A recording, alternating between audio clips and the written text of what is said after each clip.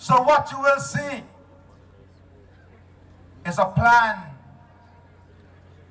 that will bring the best carnival bands in the region on the shores of Guyana in a clash of the carnival champions, whether from Miami, Trinidad, Jamaica, Barbados, Brazil, Guyana. We will bring them together on the shores of Guyana in the greatest event in the region, the Cricket Carnival 2022.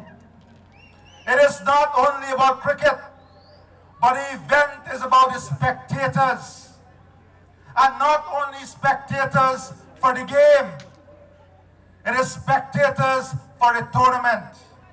So we are building 2 weeks of entertainment, 2 weeks of celebration, 2 weeks of integration, 2 weeks of energy, 2 weeks of coming together as one region under the banner of CPL Cricket Carnival 2022.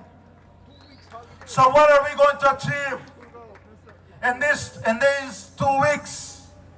We will have a regional food festival. We will have a regional concert. We will have an international concert. We will have a Guyana Night. We will have great cricket played on the field.